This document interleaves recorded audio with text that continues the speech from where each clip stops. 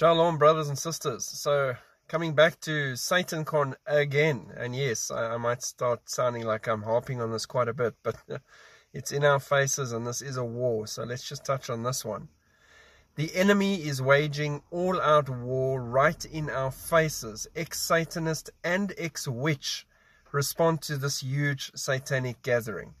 In what's been described as a spiritual counter-offensive to SatanCon, revivalist Dr. James Sedaris, co-founder of Revive Boston, and his wife Pascal have scheduled a 3-day revival in Boston on the same weekend.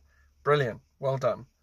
Christian services will be held at 7 p.m. nightly on April the 28th to the 30th at the Revere Hotel, Boston Common, 200 Stewart Street, which is less than a mile from the SatanCon convention.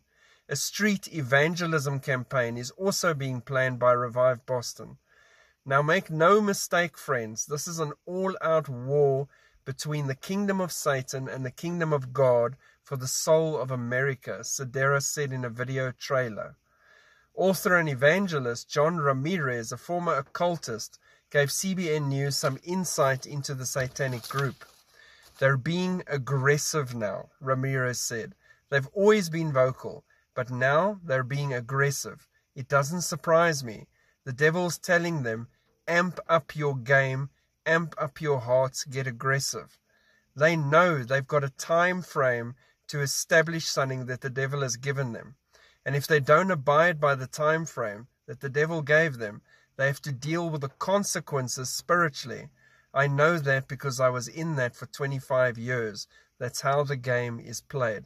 And that's what I keep saying. There's a time frame that they're working against to everything starting and kicking off.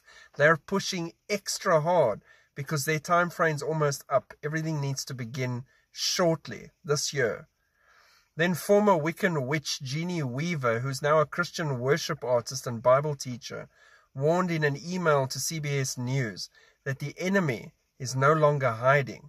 As someone who comes out of witchcraft and the demonic realm, I can say for sure the enemy is no longer hiding. What we are seeing is a massive spiritual battle, and the enemy is waging an all-out war in our faces. I think he's overplayed this one because now Christians who have been silent on issues before are saying enough is enough. This is a showdown. And by all means, I mean, if I was living anywhere close to where SatanCon was happening, I wouldn't be a mile away. I'd be in front of SatanCon and engaging them at their event.